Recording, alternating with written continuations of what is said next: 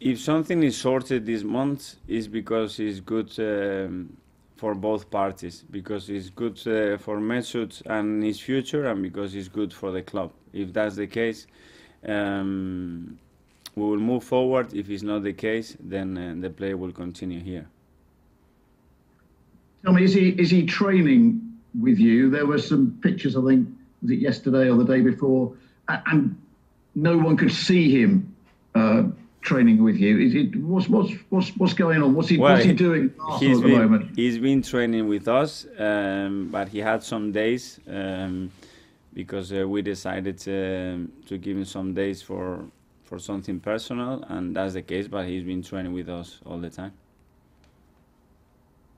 I mean, are you aware of him talking to other clubs? Because obviously he can do from January the 1st.